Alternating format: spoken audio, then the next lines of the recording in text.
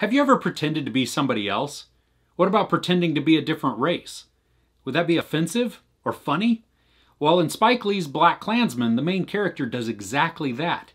It's an interesting concept, but how does it translate to the screen? Let's go.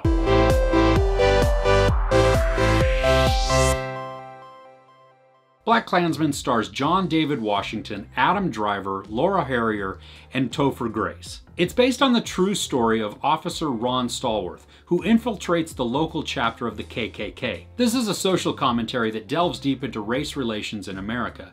Now, even though the movie is set in the 70s, it still deals with a lot of the same stuff we deal with today and are currently dealing with as a culture. And it also brings in some of the racially insensitive verbiage and vernacular of today's society put into the film. So it does a really good job of tying us in and drawing us into that time using things that are very, very familiar to us. John David Washington is outstanding in his portrayal of Stallworth. He is highly intelligent, well-spoken, and just a great detective. And it's funny to watch him as he tries to navigate both the white and the black worlds, and sometimes he doesn't fit in either.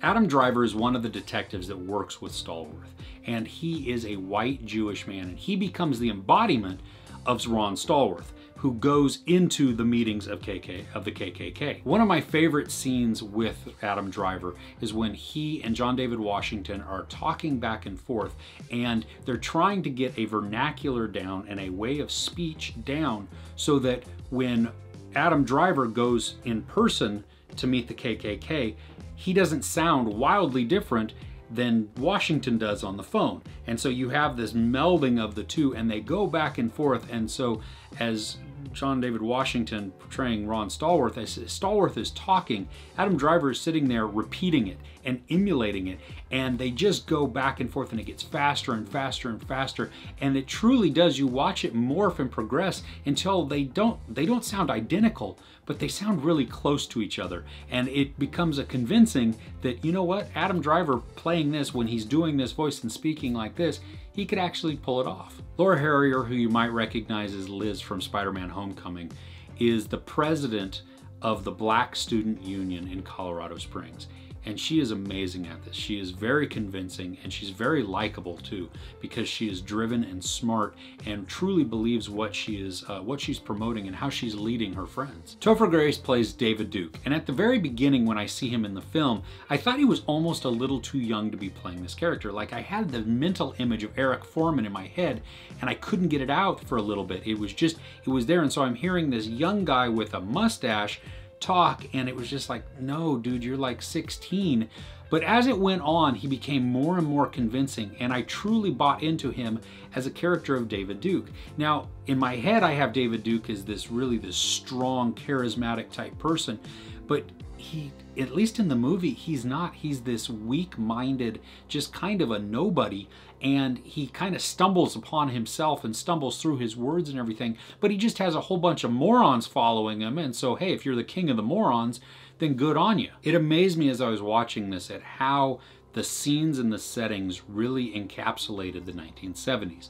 Like, they would have long stretches where they're going down streets and car chase or just walking down the street or anything else. And it wasn't like you just took this small little clip of a street and okay, so you replace a couple cars and you're good to go in a modern neighborhood. No, this actually looked like it was transformed, like we had been teleported back into the time to 1970s. The film quality had a really nice warmth to it, and it added to the nostalgia feeling of that. And while it didn't have a whole lot of grain to it, which was nice because then it's not gritty or anything else, you still have this really great high-def picture. It just transported us back to that time, and it made it feel, everything that we were seeing, made it feel more authentic and genuine. Now, there aren't a lot of films that should be required viewing in school, but BlacKkKlansman is definitely one of them. It is hilarious and heartbreaking all at the exact same time. There's a scene towards the end of the film that just had my stomach turning because it kept switching back and forth between a meeting of the Black Student Union, and they're having just this talk and this discussion and telling a story of history, and then you have it juxtaposed with the KKK ceremony going on, and both of them going back and forth and back and forth, and it was just the building of the tension and of the story. Spike Lee did such a good job in portraying this and just really grabbing us, wrenching our emotions and saying, hey, you need to really pay attention to this, because here is this horrible, sad thing being told, and here is utter insanity and just ignorance and disgustingness being promoted, and look at they're laughing and they're crying, and that should never have happened, and this certainly should never be happening. There's one point in the film where I thought it was just a little too long, and there was a scene that was almost unnecessary, that I didn't feel that it was adding to the narrative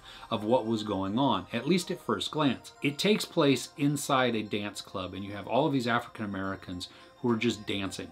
And that's all it really is they're just singing and dancing and just going back and forth. And at first I'm like, what does this have to do with anything? It's not really progressing the story any. But once I really started to think about it, no, that was necessary for the film, because what it's doing is it's setting up the culture.